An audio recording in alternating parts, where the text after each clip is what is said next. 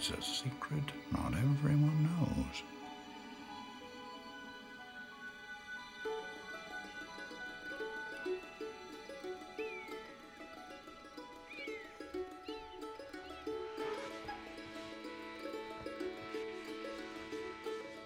I have seen people throw themselves down and worship their own freedom, like slaves before a tyrant, praising him, though he slays them.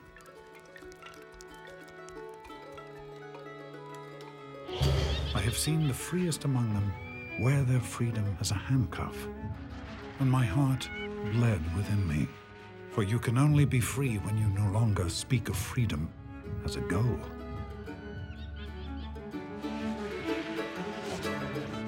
And how can you be free unless you break the chains you have fastened around yourself? In truth, that which you call freedom is the strongest of these chains, though its links glitter in the sun. And to become free, what would you remove that is not a part of yourself? If it's a tyrant, his throne was built within you. If it's a care you would cast off, that care has been chosen by you. And if it's a fear you would drive away, the root of that fear is in your heart, and not in the hand of the feared.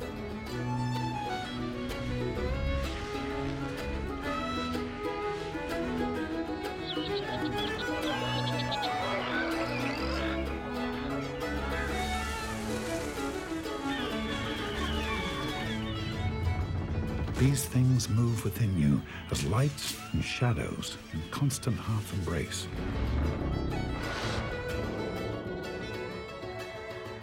You'll be free indeed, not when your days are without a care, nor your nights without grief, but rather when these things bind up your life, and yet you rise above them, unbound.